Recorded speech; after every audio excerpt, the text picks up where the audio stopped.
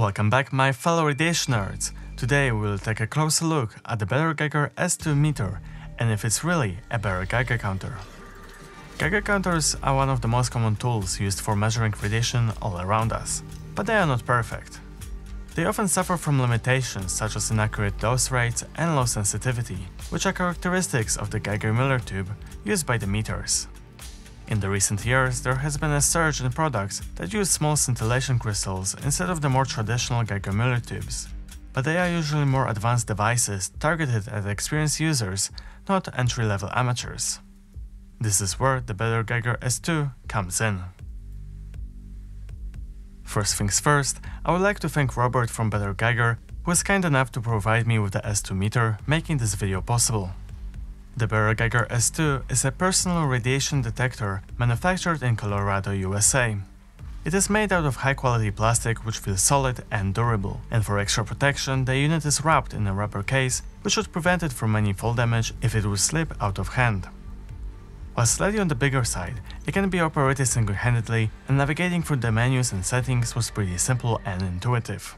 Despite its name, Better Geiger does not use a Geiger-Müller tube. Instead, it has a small scintillation crystal which gives about 100 counts per minute of background activity.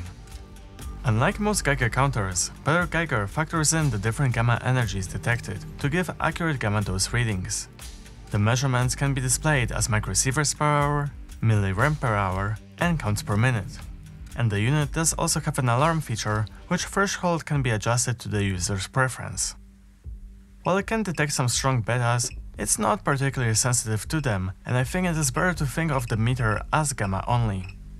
When compared to my other meters, the Better Geiger showed much higher sensitivity to gamma radiation, which I think can be particularly helpful when looking for radioactive minerals.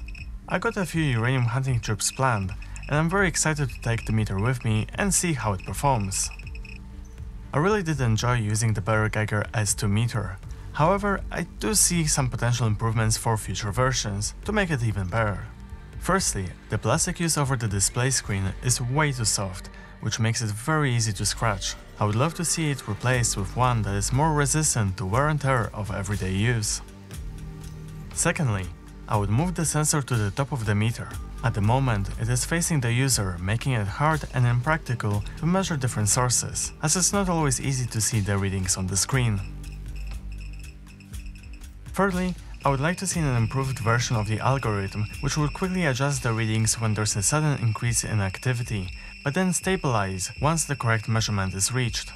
The one currently used is definitely not bad and does the job pretty well, but it would make the unit faster and more responsive. So, is it worth it? Considering the unit is priced at just under $150, I think it is a good alternative to many meters in the same price range. I love the fact that it shows accurate gamma dose readings and that it has higher sensitivity to gamma radiation than conventional Geiger counter. While it's not the perfect tool for everyone as it doesn't detect beta radiation very well, I still think it is a solid meter, offering something new and unique to the market. I wanna hear from you. What are your thoughts on the Better Geiger S2 meter, and do you have any experience with it?